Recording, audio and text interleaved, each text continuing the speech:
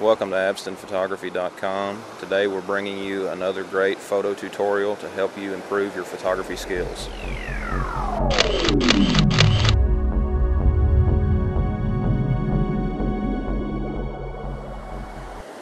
Hey guys, on this tutorial I want to talk about getting your exposure correct for your photos. One of the things you need to remember is that your cameras are generally set up to give you a good display in the store. However, that does not necessarily mean that your photos are exposed correctly. Your cameras are calibrated for an image to look good in the display. However, you really need to check your exposure with using the histogram, other than just relying on how the image looks in the display. So in this tutorial we're going to talk just a little bit about that. So here we go. Looking at this image in our display, we may assume that it is correctly exposed. We may assume that it's a little dark or even a little bright, but this is not a very accurate way to judge your exposure.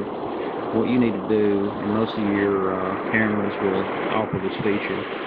On this one in particular, I can press the info button and it's going to give me a little bit more information about the photo. And then here we can see the histogram. As far as the way that histogram can be interpreted is the more pixels that you have towards the left, the darker the image is going to be, the more the graph favors to the left, the darker the image is going to be, the more it is to the right, the lighter the image is going to be. And some models will actually even give you a breakdown of the individual RGB to judge the exposure of your camera, of your shots.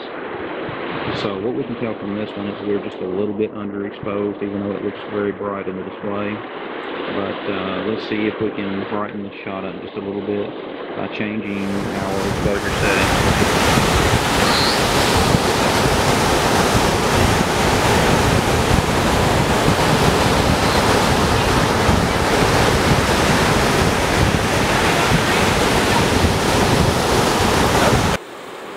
You can see in this image that the exposure is just a little bit more to the right on our histogram.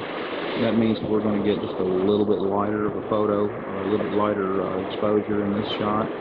Using your histogram is a really good way to judge just exactly how close you are to the correct exposure of the photo.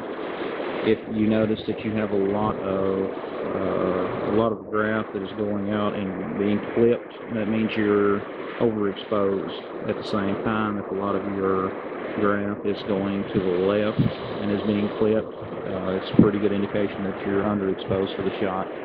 The histogram is one of the best tools to use when judging the exposure of your photos. Hope this helps.